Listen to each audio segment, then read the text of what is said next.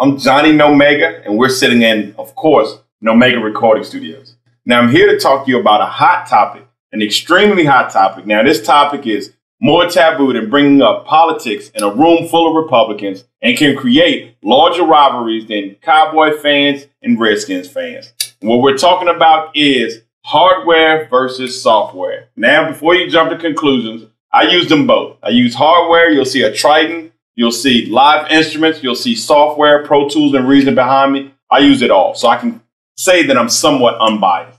Now, what we're going to do is go over pros and cons of hardware, software, and live instruments.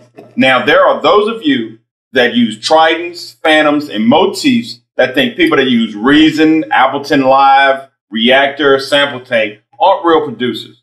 And there are those software producers that think hardware is too complicated or it doesn't have the capabilities and the power. Now, what we're going to do is we're going to go over some of the pros and cons of hardware and software. We're going to start with hardware. Now, hardware normally has a smaller learning curve. What that means is you can walk into your local Sandmash or Guitar Center, buy a Phantom or a Triton, and within 10-15 minutes, you're creating your first production. Where with software, it takes a little bit longer to learn the software, learn your interface, learn ins and outs as well as routed. Hardware, you normally can set up your loops, 4 bars, 8 bars, you quantize in once and begin to create your production. Where with software, it takes a little bit more and you have to learn how to cut, paste, and push bars. Also with hardware, your sound retrieval is a little bit faster. What this means is you want a bass drum, you want a kick drum, you simply press it and you're there. Also, hardware normally has a fuller sound. So you can get that large tube sound, that large analog sound that you're used to hearing on records and CDs and Blu-ray discs and movies instantly. Now, before you software people try to crucify me, there are a lot of pluses to software. One of the pluses is the arrangement. It may take you longer to create the piece, but you can arrange it a lot faster. What that means is I can instantly create a bridge over here, a hook over here, push this over here using my Reason or my Pro Tools, the window, whatever I'm creating in. I can instantly bring in additional software synths so I can have almost unlimited sounds. Also, I can do breaks and drops quicker. I can take out the drums at the 8 bar to the 12 bar to create a 4 bar drop. So there's a lot of arranging capabilities that only software offer you, or that software is superior to hardware in. Also, it's a lot quicker to do these things in software than it is in hardware.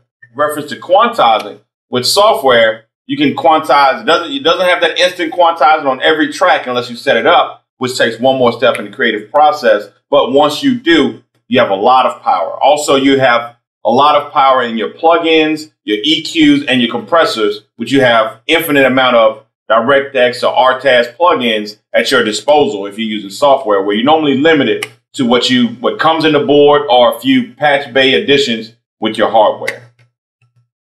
Live instruments. We're going to touch on live instruments for a second. Live instruments are amazing. Hardware and software, neither can touch live instruments. Everything tries to mimic live instruments. The sound of a grand piano, the sound of guitar strings, the sound of an orchestra. Though unless you have a full band and an orchestra following you around 24 hours a day, 7 days a week, you may want to go with hardware or software. You can create on your hardware or software and then bring a live band or orchestra into the studio to redub it for you. That's even better. My suggestion, now we're going to go to Nomega's tip of the day. My suggestion is to use both. I like to use software for all of my MIDI creations, my MIDI tones, my MIDI program, my program changes and controls are all done in software. I can see them, I can edit them, and that really works great for me. And then I can dump all of that out via MIDI using a MIDI interface like a Motu 8 in, 8 out to go to my Triton, Motif, or Phantom to create those large polysynth sounds. You definitely want to use hardware, I would suggest, for polysynth sounds, pianos, strings. Monosynth sounds, I really like to use Reason, Sample Tank, Orchestral for those monosynth sounds because they can give you that instant timing, great timing that only software can give you, and that mono, strong, low frequency sound that you need for a great production. And above all, use what's comfortable for you. What works for one producer may not work for you. So find something that works for you and make it work for you. Once again, I'm Johnny Nomega in Nomega Recording Studios. And remember, dreams can come true.